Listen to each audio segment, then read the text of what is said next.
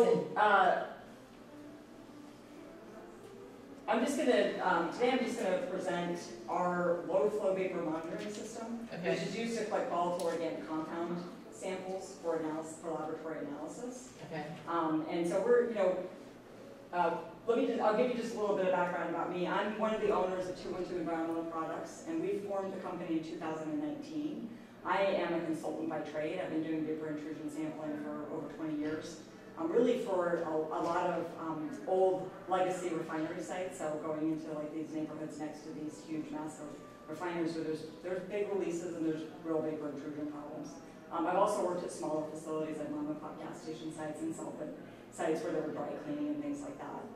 And so, we developed our own line of vapor intrusion sampling products out of necessity because there aren't products available off the shelf. And so a lot of guys put stuff out of their garage to get sampling done.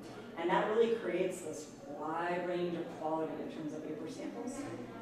Because, and we'll get into this, one of the key things when you're doing vapor sampling is you're collecting samples from specific areas. So beneath the house, in the house. You can also do outdoor air sampling, which I don't think is necessary for the market we're trying to target. But that's how you can decipher what the source of vapors is. So it's really imperative that that sample you're collecting represents the thing you're trying to sample. If you collect a sub-slab sample and you've got a bunch of leaks in your sample train and you're really collecting an indoor air sample, it's not going to help you make that decision.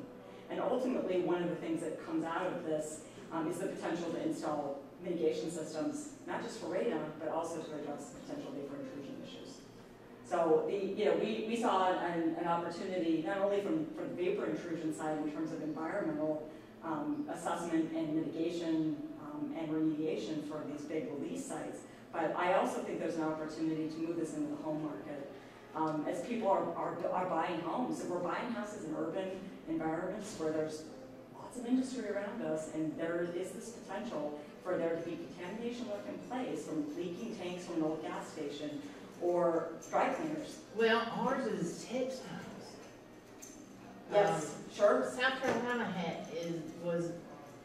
used to have huge textile facilities all across South Carolina. And that's where I think we're starting to see a lot of it, because on these old textile sites, they're building residentially. Yeah, they are. And there's a lot of solvent use. There's solvent use in those facilities, and the dyes, and there's a lot of problems there. And one of it, I'm a retired nurse, actually a pediatric nurse, so I was a school nurse.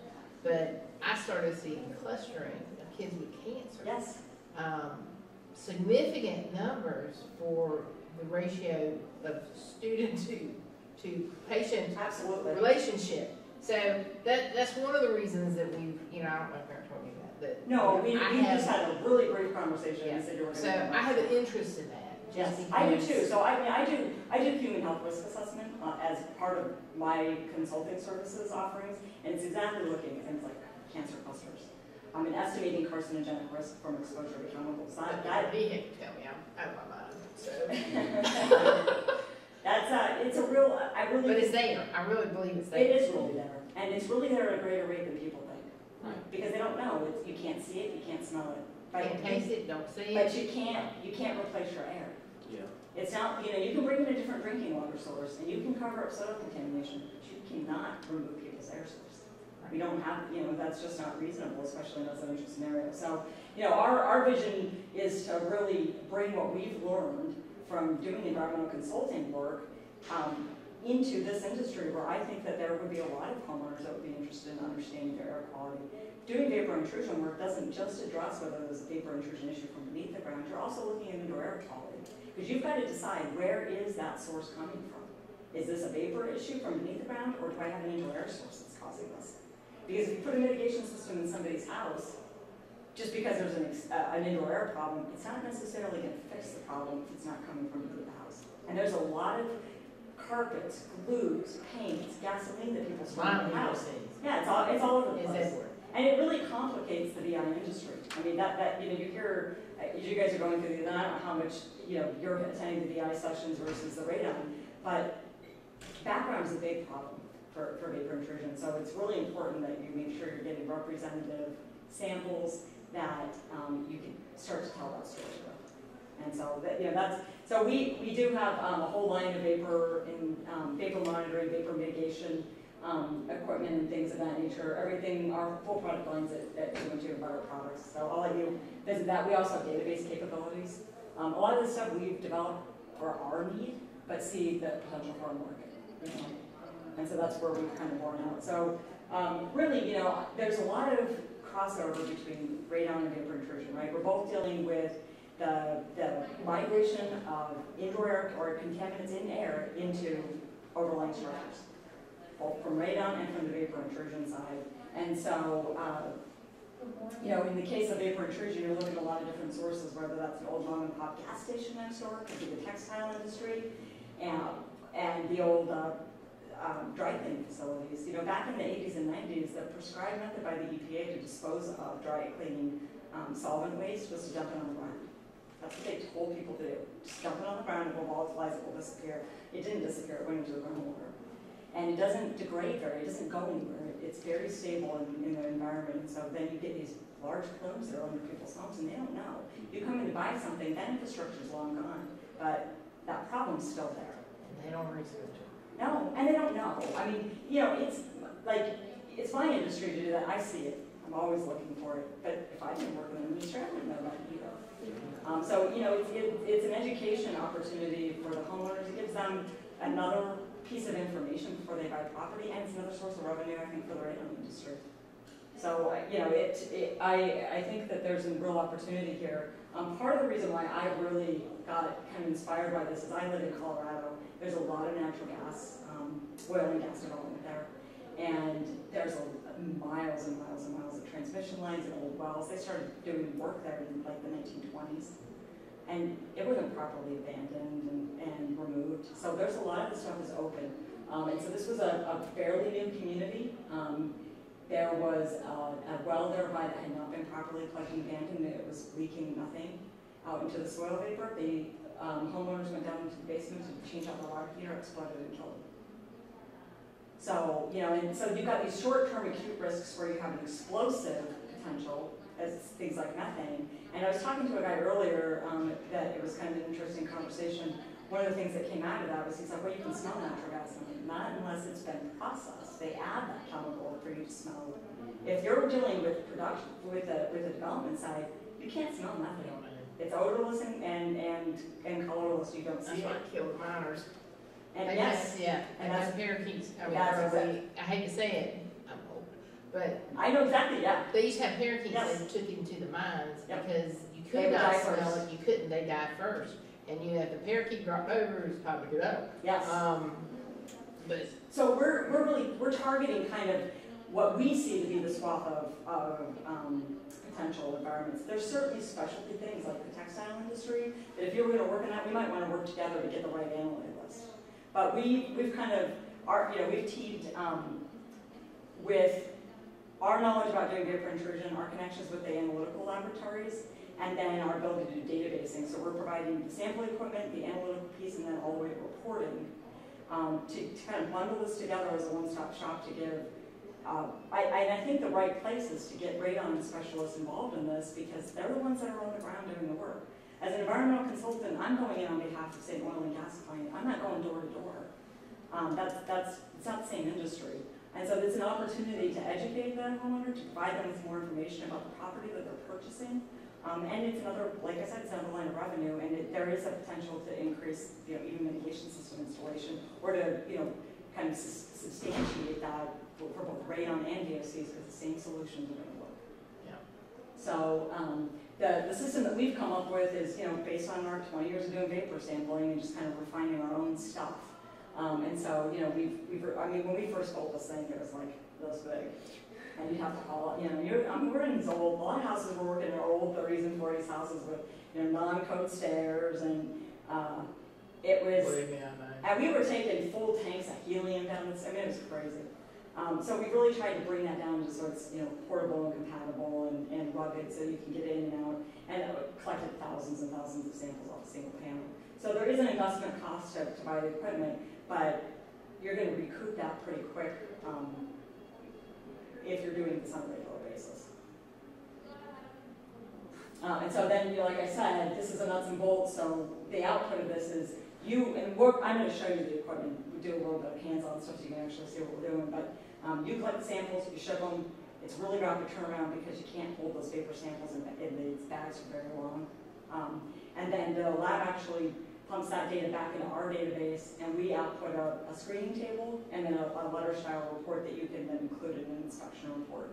And the report is going to summarize all the analytical data. It's hard to see on the screen. And then we're actually going to do a comparison to the US EPA indoor air and sub-slab residential screening values. Or if you're in a commercial property, we can use commercial industrial values because it's based on exposure. So if you're in a residential situation, it's 24 hours a day, 7 days a week, 70 years kind of a scenario. Commercial industrial is different. It's fewer years, you're not in the building as much, so the screening values are higher. It's all based on exposure and risk. And it goes back to cancer risk or non-cancer, depending on the chemical. We've targeted a couple of key compounds based on our experience. So we're doing BTEX, which is benzene, ethyl benzene, toluene, and xylenes, which are kind of the risk drivers for petroleum sites. So the amount of gas stations, that's going to kind of give you an indicator. And then TCE and PCE, which are your dry cleaning solvents, and then methane, which is that acute kind of explosion risk, right? So it's not so much of a health risk in terms of cancer causing, but you can have that your house blow up. So, you know, we can certainly tweak that list to match the needs of chemicals. Yeah, absolutely. This is kind of the list that we think is kind of key for your day in and day out kind of stuff, but there's certainly environments where maybe a different list or more expansive list might be appropriate. We also provide background values because the screening values are oftentimes lower than what you'd see occurring in background just from people's day-to-day life. Just like radon. I mean, you're going to have, exactly. You know, if your exposure, there's a certain amount of outdoor radon that you're exactly. exposed to. So, and there's a certain amount of outdoor VOCs. I mean, for example, just to throw out some numbers, the benzene screening value for the US EPA is 0.36 micrograms per meter cubed. It's like a ppb level concentration, okay? Parts per billion. In LA, outdoor air is 50.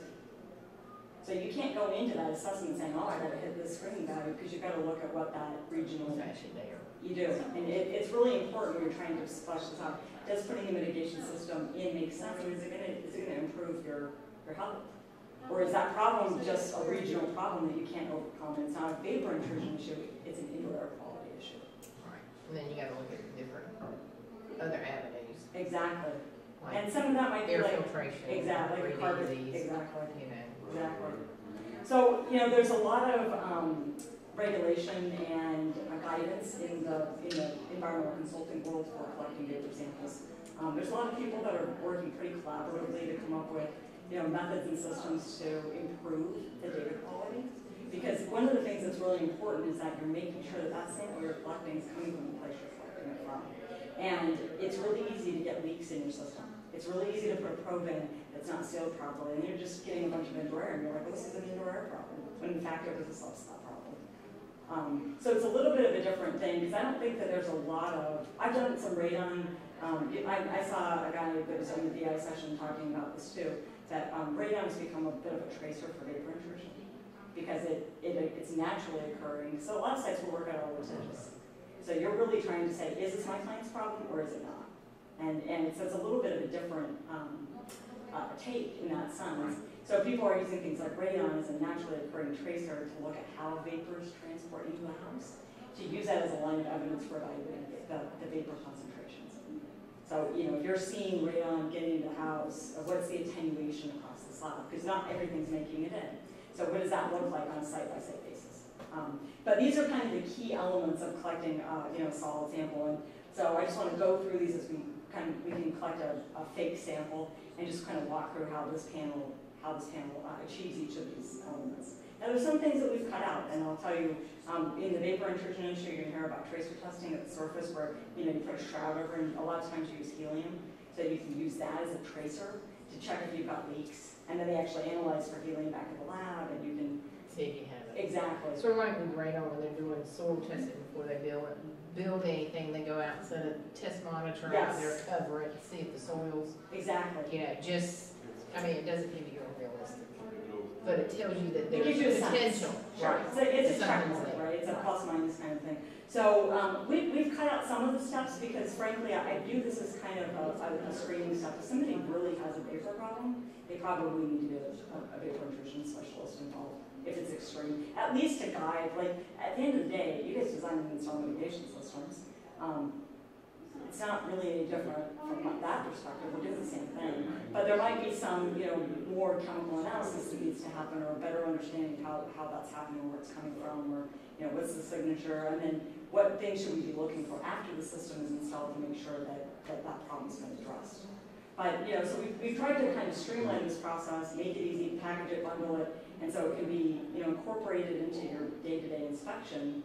With the idea that if there's a really big problem, it might need to, you might need to bring a consultant in that's done a lot of VI work. But so we've eliminated some things that I just don't think are necessary for the use of the purpose of what we're doing. That if I was working at, say, a litigious site, I probably wouldn't go that route.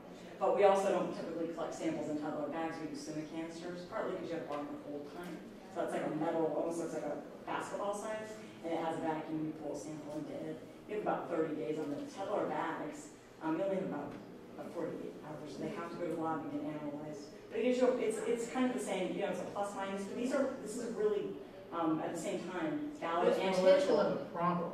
So, most homeowners that you're dealing with, unless you're doing commercial, most homeowners just want to know, do I have a problem or don't I? Exactly. I mean, and then you're going to get the ones that, if I do have a problem, I want to know exactly what it is, write it down, everything. And I do too, but just start with I'm viewing this as a screening step. That's not to say that the data is only screening level. Right. But these are reputable analytical labs that are EPA approved labs. So it's not, the data is valid and it's real. Because we're reporting down to very low concentrations for some of these things. I mean, you're down in these like a drop in a swimming pool kind of concentrations. So it's important that they're valid and good data. But there are some things that, you might see the presentation and be like, well, why aren't they doing helium tracer? Or because we're trying to create a process that's reasonable for getting into these homes and having, people that are not VI specialists per se, but I think have the skills to do this on things. So anyway, the basic concept is that the samples are actually being collected in these bags. This is called a Tupperware bag, or commonly used in the air monitoring industry. And it's just an inert bag, so you've got, VOCs can be sticky and actually kind of adhere to surfaces. So it prevents some of that from happening, so you don't end up with like a really low concentration because everything's stuck on the surface of the bag. Well, it's like a radon, the radon decay products. If you got a fan going, it's going to start doing the plating. Yes. So your concentrations are going to go down. Yep. There's a lot of similarities in terms of some of the issues that we're running into. And so, I'm not going to go into the probe installation. The other thing that I forgot to mention is that we've actually created a series of training videos online that are available 24/7. So you can go and watch each step of this as many times as you want, and just, either as an initial training or a refresher if you're having a problem out in the field. Also just give us a call if you're running into some kind of a weird, step. But this is a kind of a mock-up of what a sub-slab would look like, this being kind of the concrete here, but just so you can see the probe. Our actual probes are just a mesh screen, and then this is all swage lock fittings or compression fittings, 1/4 inch. These are great for permanent and semi-permanent applications, especially if you're going to go back and do mitigation. Maybe you can use this as a monitoring point.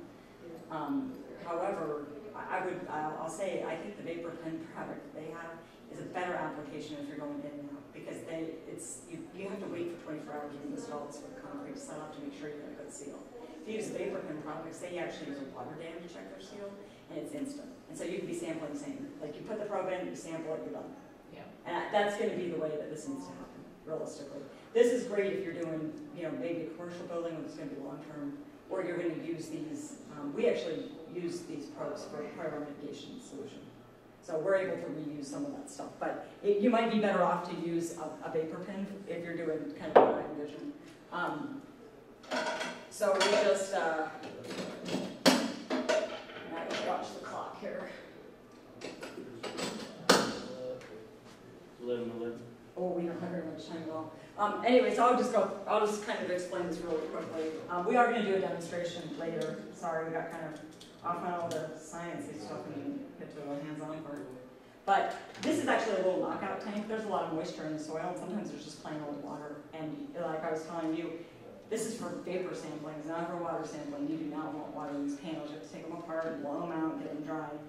Because there's rotameters and it's all air-based. It can't have water in it. So a little knockout just to watch. If you get water in this, you shut that thing off and you don't collect your sample. And all of these parts and pieces are available, for sale. All this kind of stuff you reuse and reuse and reuse. The piece that, these bags are one-time use. And what we have you do is collect 2 sub-slab and 2 indoor air samples. And that way you have redundancy in case one of the bag pops or leaks or something happens at the lab. Then, because this isn't, you don't have a chance to go back and do it twice, typically. It's a one-time deal.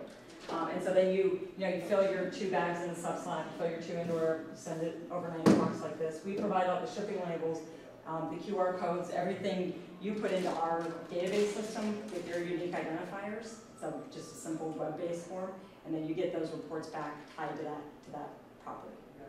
So it's all streamlined and something that you can put into your system. And then this just connects right onto your probe, and you're able to go through each of these things with 4 minutes. Thank you. Seal testing is checking to see if your probe itself is solid. I'm not going to get into that. Shut-in testing is you just use this panel to apply a vacuum across all your tubing and see if it holds.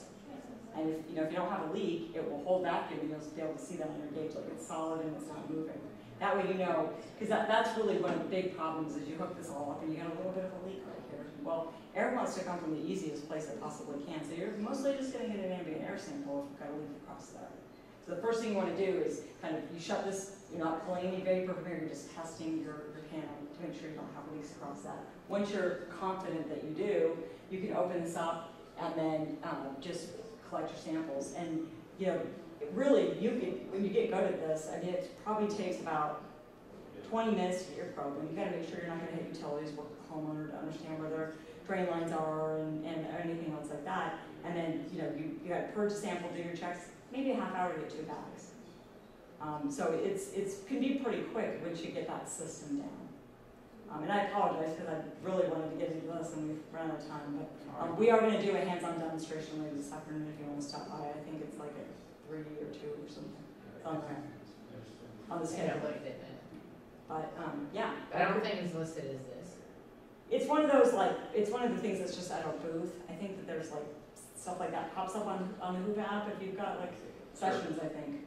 Yeah. Yeah.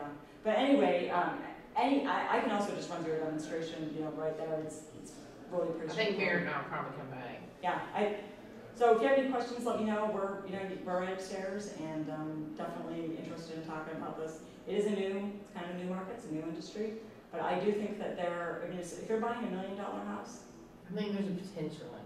I think that's one of the reasons we're looking at vapor intrusion is there's a potential market. Yes. Where, where are you from? North Carolina. Oh. We do a lot of the dry cleaners and stuff like that. But they do the testing and then they hire us to mitigate. So you're doing the vapor intrusion right now. With the TCE portion of the, And so you could come in and offer that service to if you're doing mitigation design for nearby homeowners. And there's an issue. It's a lot more widespread than you think.